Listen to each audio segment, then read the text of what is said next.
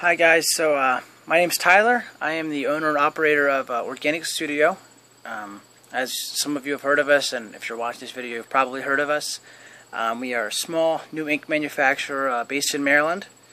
I wanted to make a video for a while now, trying to find the time to put a face to the company and give you an idea of who I am and a little bit about me. Unfortunately, that's not what this video is going to be about. So one of our retailers, Goulet Pen Company, had a customer send him an email with some images of one of our products, Mercury, the red ink, with some images of a sample vial showing that the ink had turned into this sort of jelly, weird substance. And Goulet had then forwarded to me, and now we have begun researching and looking into why this is happening. For those of you watching this who are in our ink review membership club, through some correspondence, you've been made aware of the lithium, which is a color that we had released in the pre-order, and then kind of pulled back because we hadn't formulated the large batch, I guess, recipe yet.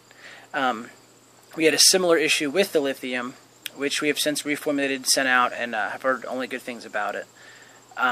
But it turns out we had used the same colorant in Mercury to some degree that we used in lithium, and the same issue is appearing. And then also for one of our specific viewers, Gourmet Pens, we made a pink ink for you that we also had used some of the same colorant, and I just heard back that you're experiencing a similar issue. So what we're doing as of right now, what I've been doing all day today, is I've set up some experiments to find out, what is happening and what the actual reaction taking place is. It's not something that ever happened here before we sent them out, so it's something that takes a little bit of time to see. So that's something that I've learned. We're going to put some restrictions on how quickly we ship things out. Try to put a waiting period of around a couple weeks after we develop a color before we actually announce it. That way there's no pressure on us to get it out quicker, and we can see if this kind of thing is going to happen with different coloring agents that we use. As of right now, like I said, it affects mainly the reds. It's a specific red colorant that we use that caused the issue. So Mercury was affected. Lithium, we reformulated and took this one out, took the colorant out and put in a different one, and we haven't seen any issues with that at all in about a week. So right now we are just waiting to see what our new formula for Mercury will do. And then if and when that is ready to go, we'll send it back to Goulet and he'll be back in stock with Mercury.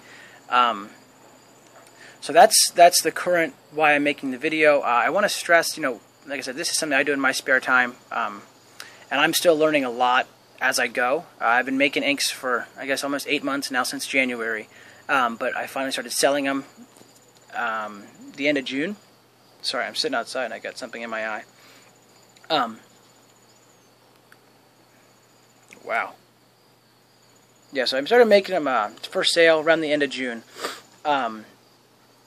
And this is something that I was really nervous about, have some kind of issue like this come up, because we're a young company. And so any issue